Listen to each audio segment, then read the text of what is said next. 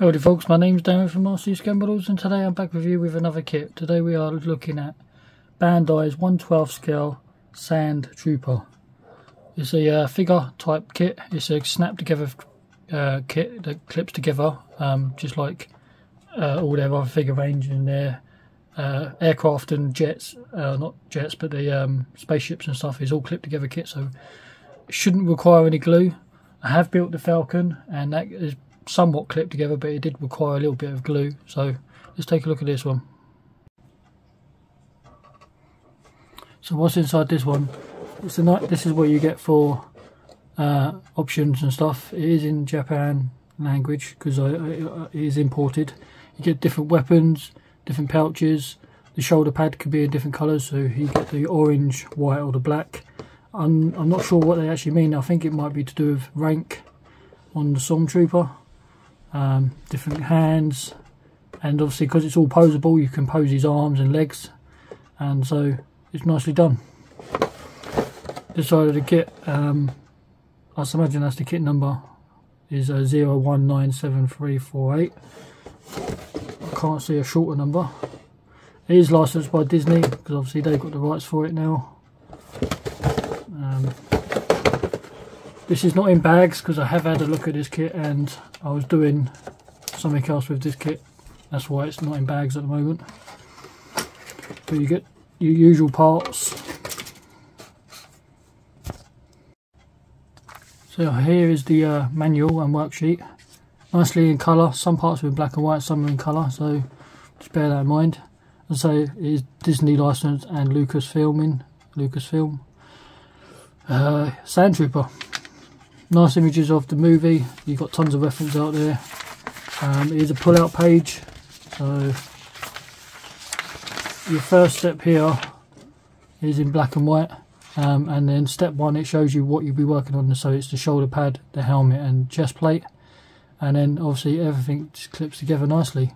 If you have these little symbols here, which are two little dots type or digits, means it's a click fit, and when it clicks and makes a noise it's in tightly and it's incorrectly. So obviously the front of the face, the rear, and then the internals, the head and the sides and the visor and the goggles. This is the internal chest plate with the ball joints, so you can move his shoulders and arms. You can paint it as you work your way along, but I think the white plastic is perfect for the Stormtrooper itself. The black parts you could probably get away with leaving them as is, but you can paint them again. But I'll probably just build it and then just weather it, and then it should be more than sufficient with this. And then obviously the front plate goes on, and then the aerial, and this part is for the neck movement, and this is the waist, and then attaching the waist and your chest together. You've got a couple of shoulder pads to be put in, and then you're attaching your main shoulder pad and the head, and that makes that first assembly. Step two, they're calling out for the lower waist and groin area, and so you'll be putting those parts together. And then you got one of the legs, you've got the right leg to do, and again you've got the ball joints and hips and ankles and thighs, and obviously you've got the moving parts as you work your way along. And then the left leg is exactly the same, it's just processed, repeat. And then here we are attaching the belt. You've got ammunition pouches, even though they use laser weapons, so I don't quite understand that.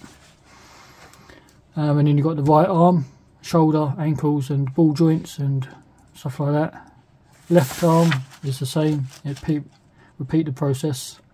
And then prepping your base, you get different options for the clear base. You've got one with a cutout for the foot to sit into, stop the figure from falling over. And if you're not sure about the figure being sturdy enough, you can stick this weird piece into his bum to hold him up in place. Here is your sprue layout, and then it goes into colour on certain segments. So the backpack, you see here there's 3 different options of backpacks. So backpack A, B and C is different layout, and obviously you're working your way along for each of the backpacks. So this backpack here is for A because it's in yellow. This part is for the B option, this is for D, this is part D though, this is for C, and then you're working your way along. And then plus here you got your weapons. Obviously a lot of the weapons are based on World War II weapons, so you've got an MG60, is it? I think that's based off. Not sure what that's based off, or that one. The pistol, and then the colour callouts for the actual Stormtrooper itself is here. So like I say, all the plastic parts are in white, all the black parts are already moulded in black, the blue segments are moulded in blue. The only painting you probably have to do for this is if you're going to have orange or white shoulder pad, but I will paint the shoulder pad rubber black as well, because some of the black parts are a bit too shiny for my liking, so I'll probably end up painting some of the parts a bit of a rubbery black or a flat black, and these blue parts just look a bit too bright, or it looks more purpley blue compared to what's in the film and hit the reference material. Is a more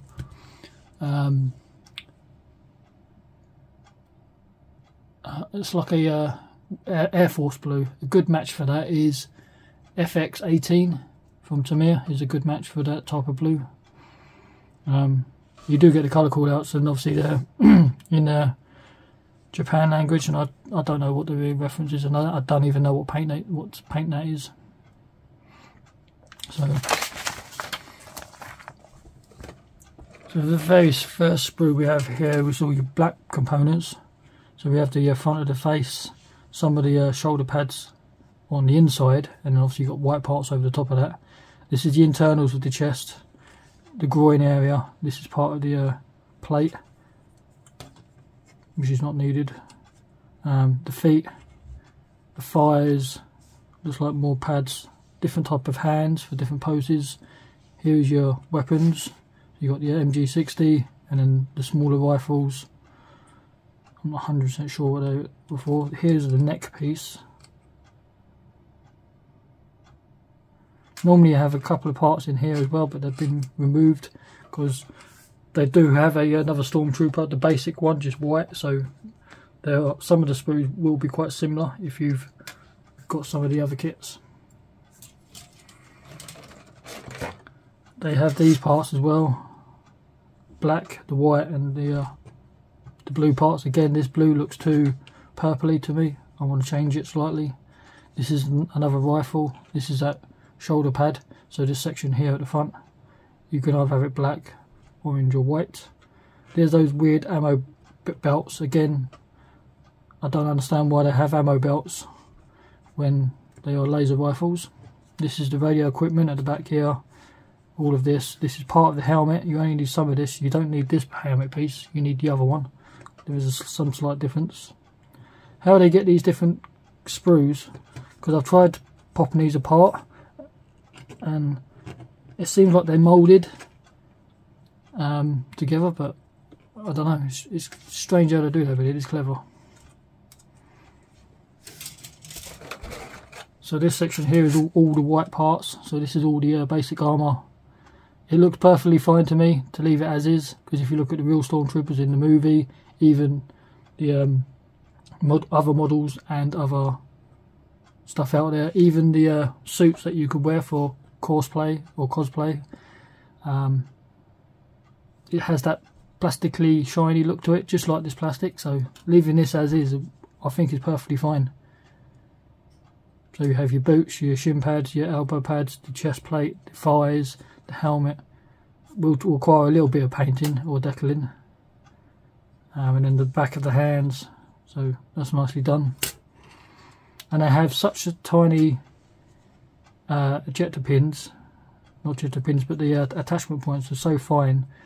A good pair of snips shouldn't require much cleanup.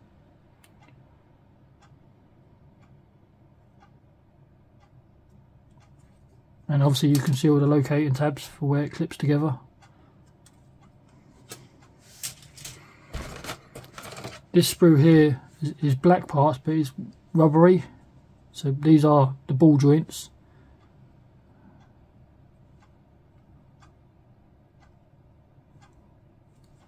Pretty cool. And the last piece is the actual base, which is meant to mimic the trooper in the desert, because obviously they're called Sandtroopers. But what I will do with this though is use this piece in here, which his foot to slot into, to hold him upright. And I will put PVA glue over this, put real sand down, and then when it comes to weathering the Stormtrooper, well, I use Floyd's sand wash and just wipe all over him, and then that should be more than enough. A little bit of dust and sand, maybe a little bit of pigments, a little bit of dry brushing, and I think that'd be more sufficient. This is for a turkey shoot build. Probably by the time this video gets released, the turkey shoot would have been over by then, but I am building this for the turkey shoot weekend, so I should have this done in a couple of days.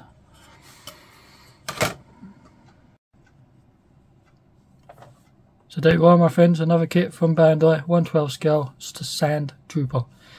Damn good kits, in my opinion. They go together really well. Takes the stress out of building a hard kit if you've had trouble with a kit in the past. If you want a quick mojo build or want something a little bit simpler, these are perfect for that. I have quite a lot of range of Bandai kits. So yeah, like, comment, subscribe, and I'll catch you next time.